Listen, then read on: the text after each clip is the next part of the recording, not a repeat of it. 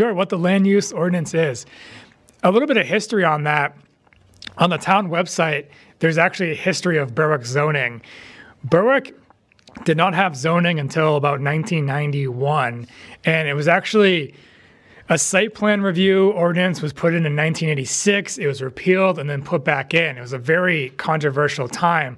There was articles in the newspaper, no zoning, yes zoning, everything in between. And it was done because there was a proposal for a landfill to come into the town, and the planning board really had no legal standing on imposing conditions or anything like that. So right around that same time, there's this thing called the growth management laws for the state of Maine. And right around the 90s, the state of Maine incentivized towns and cities to create comprehensive plans. And at that time, there was also regional planning organizations. We still use the same regional planning office today, Southern Maine Planning Development Commission. And over those times, they created model land use ordinances. And that's kind of, you take that template, which has about 12 different chapters, and it covers different things. It has definitions. It establishes the zone. It has different nuisance standards, I'd call them. There's different performance. So the nuisance standards are things like noise, smell it has now, visual impacts, things like that. And then there's different articles 7, 8, in that range, I think it's 8, have specific standards to specific uses. So in the land use ordinance table, where it's literally just a table that's about 6 pages long, and it has the different zones in the columns, and it has the different uses in the rows, and they're either X's or C's, and if it's a C, that means it goes through planning board. And then Article 8 will further go into what requirements it needs. Any conditional use requires that set of standards. Every conditional use has to meet these different standards, whether we have enough resources to allow the use, water resources, and everywhere from water. So if wetlands are disturbed, oftentimes it's done through DEP, where if you're disturbing the wetland, you need to create a new wetland over here, new ditching, riprap, things like that, different stormwater infrastructure that oftentimes ends up treating the property, and the property can be better off even with development. It's getting to that point. So what it is, at first, it started kind of out as a model ordinance that a lot of towns adopted, and it's a living document. You might have noticed that we are amending it almost every chance that we can get, which is 2 times a year, 3 max, because we have mostly 2 meetings per year, and the amendments are done through a pretty extensive engagement process.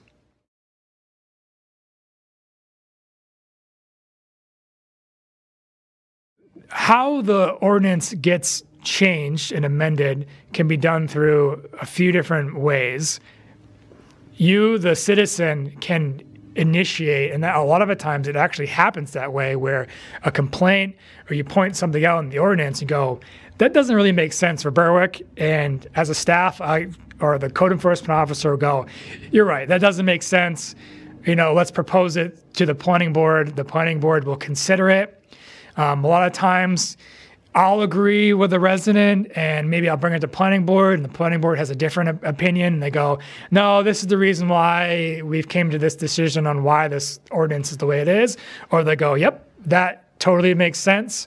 And we create this ongoing document for a couple months, and then it's put to a public hearing where we'll invite the public. If a lot of times, like I said, it's initiated by public, so they'll come in and kind of explain why they want it amended, or maybe why they don't want it amended because it can affect their neighborhood.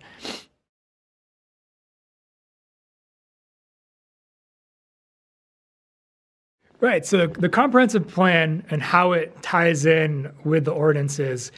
So we can't have any land use ordinances without it matching the comprehensive plan. If it's challenged in court, then it'll be thrown out because it has to meet the town's comprehensive plan. Everything that's in the land use ordinance boils down from policies, goals, strategies, data, charts, things like that. And they're done for a specific reason. So for example, that's why in the R3 zone, we don't allow certain things, and we have a larger minimum lot size requirement. And maybe we want to increase that minimum lot size requirement, or we want to limit the permits, or we want to incentivize tree growth, or we want to. There are probably 25 different strategies that a town can do to direct growth in a certain way. In a town, you want to direct growth because it's with infrastructure. If you're running roads all the way throughout town, the per person cost exponentially goes up. So if you have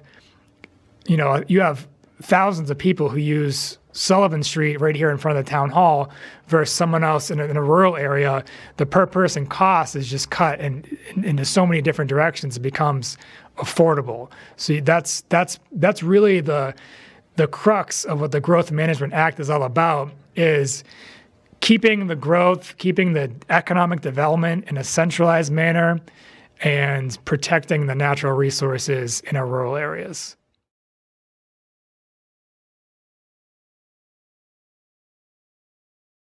So every application goes through this process of, starts with me where they'll come in, is it allowed in the zone?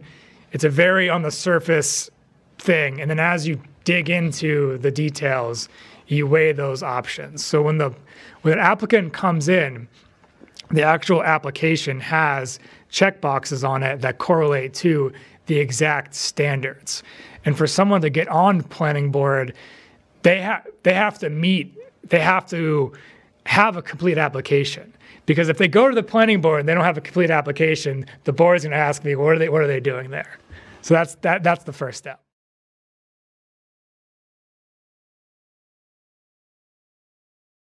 So there's been questions about commercial uses in residential zones. Now, every zone in Berwick is mixed use to a certain extent. It goes from, so probably the RCI district is the most relaxed district because that is where we put our industrial uses. Those are the most high intensive and the biggest uses that could cause the most nuisances, all the way up through to our resource protection districts, which are wetlands or water bodies and things like that. So there's a whole spectrum of uses that are allowed. R3 is another one that it's restricted for any use, residential or commercial, because those are where our most precious natural resources are. So there was a question about a use in the R2 zone. There are 40 plus different commercial uses that are allowed in the R2 zone. The R2 zone's name is transitional residential. It's probably not the best name. That's just what the name has been since the implementation of the comprehensive plan. But since the beginning of that zone, commercial uses have been allowed. There's commercial uses allowed in just about every zone in Berwick.